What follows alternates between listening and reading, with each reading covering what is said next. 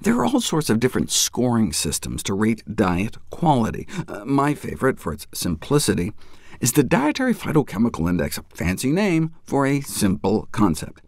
It's just the percentage of your calories from whole plant foods, so 0 to 100.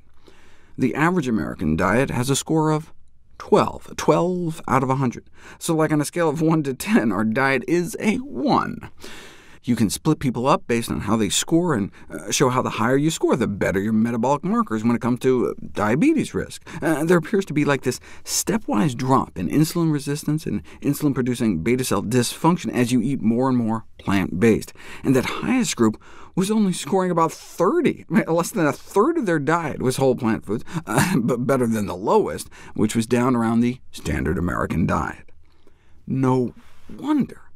Diets centered around plants, emphasizing legumes, beans, split peas, chickpeas, and lentils, whole grains, vegetables, fruits, nuts, and seeds, and discouraging most or all animal products, are especially potent in preventing type 2 diabetes, and as a little bonus, has been associated with much lower rates of obesity, hypertension, hyperlipidemia, cardiovascular mortality, and cancer. And not just preventing type 2 diabetes, but treating it as well.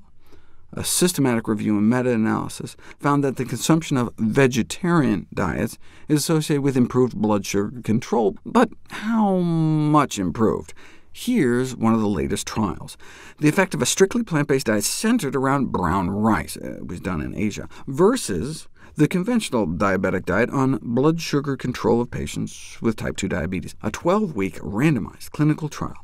For the diabetic control diet, they set up food exchanges and calculated specific calorie and portion controls, whereas on the plant-based diet, people could eat as much as they want. That's one of the benefits. The emphasis is on food quality rather than quantity, and they still actually lost more weight. But even after controlling for the greater abdominal fat loss in the plant-based group, they still won out.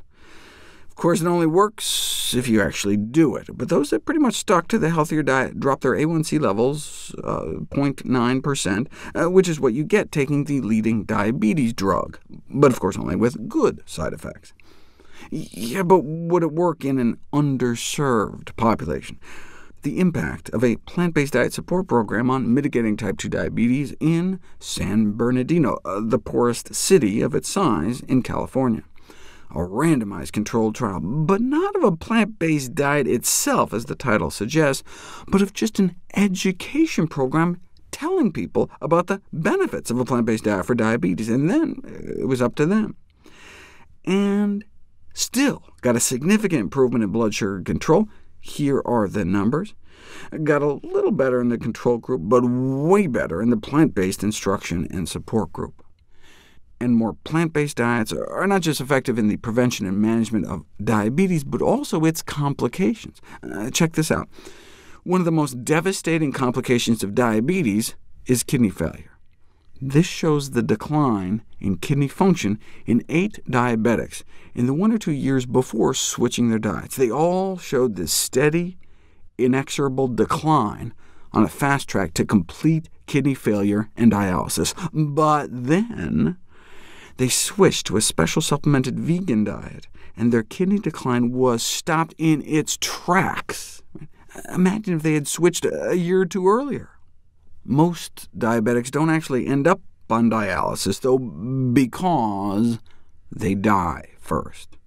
Cardiovascular disease is the major cause of premature mortality among diabetics. That's why plant-based diets are perfect. There's a general scientific consensus that the elements of a whole food plant-based diet, legumes, whole grains, fruits, vegetables, and nuts with limited or no intake of processed foods and animal products, are highly beneficial for preventing and treating type 2 diabetes.